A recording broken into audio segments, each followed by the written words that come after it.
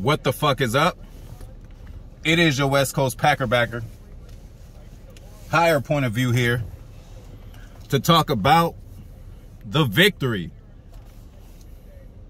I know y'all not Trojans, but you know, Victory Monday on a Tuesday. A win have never felt so better. Shout out to Adam James. Shout out to What's Up Nate. Shout out to a ranting Packers fan.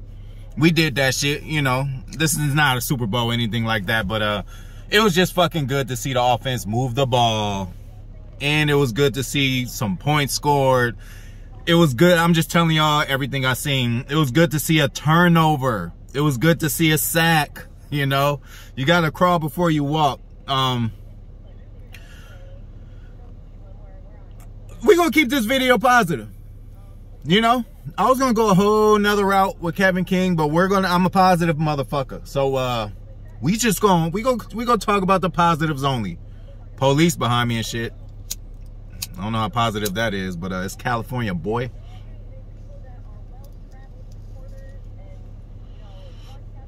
This that fun uncle shotgun OG that I had.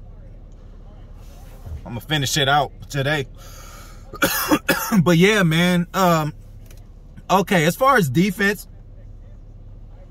you guys, I don't think any first half, okay, we're going to come out like gangbusters and just get a turnover on the first, you know, we might possibly could get a 3 and out, but I don't even see that happening. I see a few first downs happening and then us stopping people. This is going to take a while for the defense. So a lot of you people, you know, it's cool, but you have to let adjustments settle in. As far as the second half adjustments, and just let your coaches, trust your coaches and let them do what they do. It was a fill out period. Some teams take longer than others, especially a team that the defense is learning. So it might be frustrating, but it means 100%, 1000% way more to me that, because it could have been opposite. Remember last year, we came out firing sometimes in the first half, and in the second half, we fall off. You know, that's on offense. But still speaking about the defense, yeah, man, just be patient. You know, we're not going to be a dominant defense this year. It's just not going to happen. So, you know, when you see all these little first downs happening, just take a motherfucking deep breath, take a hit, take a swig of a beer or something, just chill the fuck out and relax, okay? Because I believe, and especially in the first half of the season, we're going to be carried by the offense, which y'all should not be surprised about. So, just any little baby step that we do on defense, let's just congratulate and roll with it, and the baby steps are going to turn into giant steps, okay? But as far as right now, and especially the next few weeks, man, defense is not going to come out there first drive now. My God, I hope we do, and man, if I'm lying, that's fucking great. But I just don't see us being that defense yet or right now, you know. But it is very good to see, especially from a linebacker. Give credits and props to fucking Devondre Campbell, okay? When the last time y'all seen a Packers linebacker, and I'm not talking about the edge rushers, Preston, getting a tip and intercepting all that. I'm talking about intercept the ball and then damn near take the shit to the house, get some yards. I'm talking about linebacker. We ain't seen that in a while, man. You know, since shit. I might be fucking wrong, but since fucking AJ Hawk days. I don't know, Nick Barnett. I don't know. It's been a while to me since we had a linebacker there in the middle who's doing his thing, and we must get his motherfucker credit. He's doing his thing. Now, he's not the fastest, but this nigga could cover. Obviously, you've seen that. He caught, and he could catch. So, kudos to you. I give your motherfucking ass the player of the game. You had like 8 tackles. And then you had that interception, and it was critical, man. So, shout out to the defense is getting better, man. And then, again, it is against Detroit. But now, Detroit, I already told you guys about the weapons they had. But they also have a good offensive line. So, it was good to see our D-line without Zadarius. You know, Garvin got in, got a sack.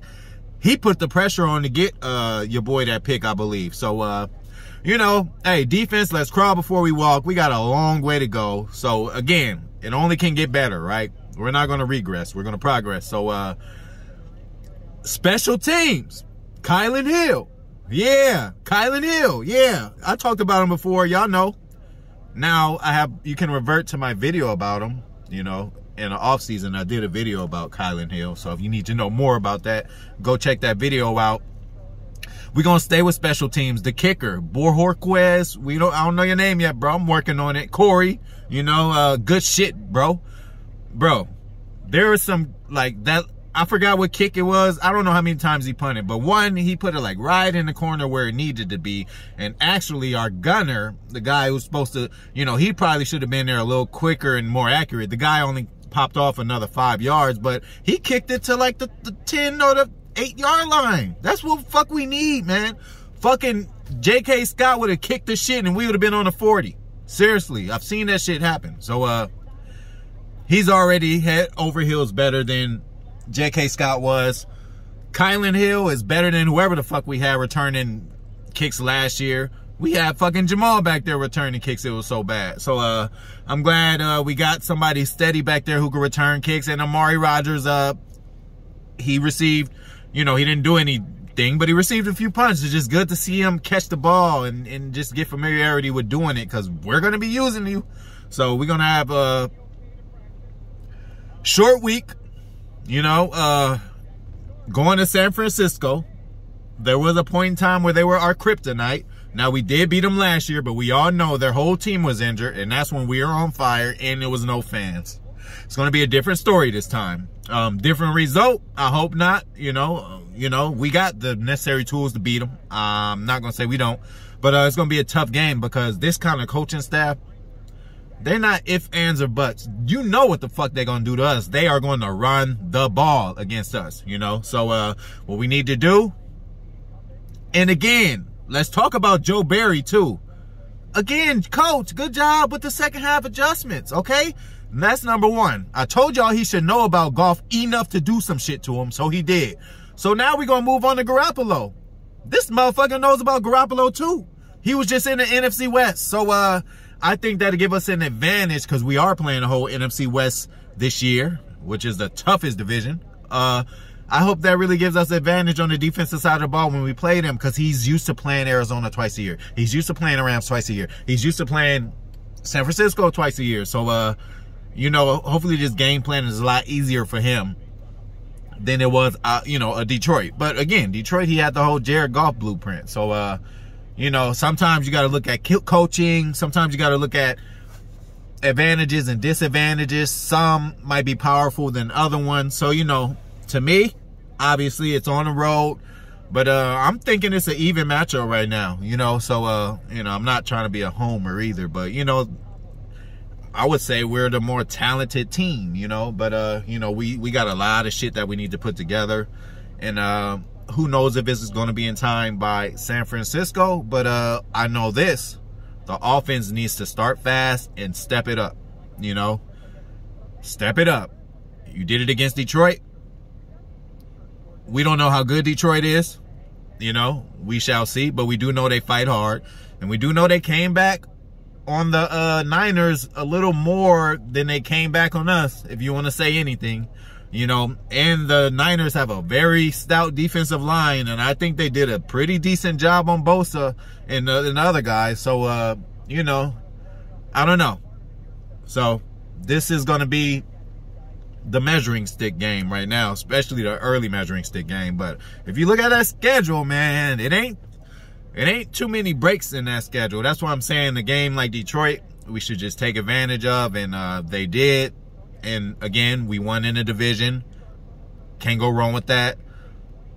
Minnesota lost again. Can't go wrong with that. Chicago got a win. It's okay. It's okay. I'm not worried about them. So we have full control of the division again. So, and I believe Minnesota plays somebody brutal too this week. They might not be winning that. But yeah, man, that's what I seen, man. A-Rod doing his regular shit. Devontae showing up, doing what he's supposed to do. Aaron Jones took over the game. Now, see, this is what's going to happen now. You can't ignore 4 touchdowns, okay? So other teams, not that they weren't before, but they got a game plan for Aaron Jones a little bit, So what does that do? That helps us, because that helps us establishing the run early, and that helps us with the play action. If we can just pose a threat to run, Then the play action's wide open. Saints, we couldn't even open the door yet. We couldn't even pose a threat to the run because before we looked up, we were down 10-0. So we must start fast. And you know what? With this team only, you know, just in the beginning stage of the year, I think we should receive the ball instead of deferring, okay? I'm a Madden specialist. They dropped the Aaron Jones card on Madden 2. Hey, Madden on time with they shit. This morning I looked, I'm like, that is not a 92 Aaron Jones. Yes, it was.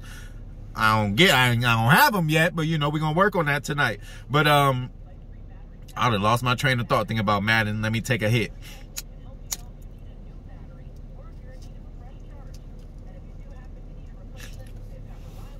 But yeah, Aaron Jones, 4 touchdowns. There's not many times we're gonna be able to say, you know, he scored 4 touchdowns. That's a lot of touchdowns to score in the game. And not only that, it was 3 receiving touchdowns. One of them, to me, I think should be credited as a rush. It's a touch pass, they say Aaron Rodgers did. But that's very rare, you know, as a running back like that to get 3 receiving touchdowns. And he still got a rushing touchdown. I was happy to see Lambeau leaps. Again, bro, pressure. We had some pressure. Gary got up in there. Shout out to Gary. Shout out to Garvin for stepping in and putting a little pressure on it. Shout out to Preston Smith, you know. The Forgotten Smith brother, you know. They both came together. It was the Smith bros. Then the second year it just turned into Zadarius Smith bro. And now it's Preston Smith bro. He gotta keep it up while Z gone. You know what I'm saying? And then one other thing we could start looking forward to. We're going to get better regardless, because did you forget Bakhtiari's on the way back? Did you forget Z's on the way back? We never really had Z. He was hurt all offseason, and he played, 18 snaps in the last game? Not going to get it done. So we started out the year without our best left tackle, the best left tackle in the game, and the best pass rusher. To most teams, those are the most 2 important positions on the field, and we're still doing without it. So keep that in mind. Z come back healthy. David comes back healthy. Slide Elton over. We're getting better already. Receivers going to be getting better. Aaron admitted to missing MVS 3 times. Not just for 3 first downs, 3 touchdowns. So keep that in mind, man. We've yet to explode yet. You know, that wasn't an explosion. Tunyon did what he was supposed to do. Shout out to Bobby, you know, stepping it up. All this talk about TJ Hawkinson, which he bought out, but, you know, Tunyon repaid him the favor. He said, no, it's my tight end camp. I invited you. Let me show you how it's done. But now we're going to have to see Kittle next week. But I'm motherfucking ready for it. Let's motherfucking do it. And what I better see next week is some motherfucking Eric Stokes. I better see a lot more Eric Stokes. If not, it's going to be a problem. But they see it. Did you see that play now? Did you see the play when Kevin King gave up the touchdown? Yeah, I think Eric Stokes probably could have had the makeup speed to do something about that. Because what we did see is Eric Stokes in the end zone swat that bitch away. He swat that bitch away. You know? When I seen that, I just start clapping, man. That's what the fuck we need, man. Kevin would have somehow found a way to fuck that up. But I did tell you guys I was going to be positive, but I just had to get that out. So you know who I got my eyes on, ladies and gentlemen. I'm not ignoring the elephant in the motherfucking room. It's not like the defense. Listen, anyway. I digress. I'm going to leave y'all with that, and I'm going to leave y'all with this. Good fucking week, man. Good to get in the victory column. 1-1. Got control of the division. Now it's time to, let's start adding these wins on top of each other. Let's start adding these wins on top of each other. But we got a challenge this week. Early measuring stick. We're going to see what the fuck we made about. We're going to see what the fuck we made of. Police still behind me. It don't matter.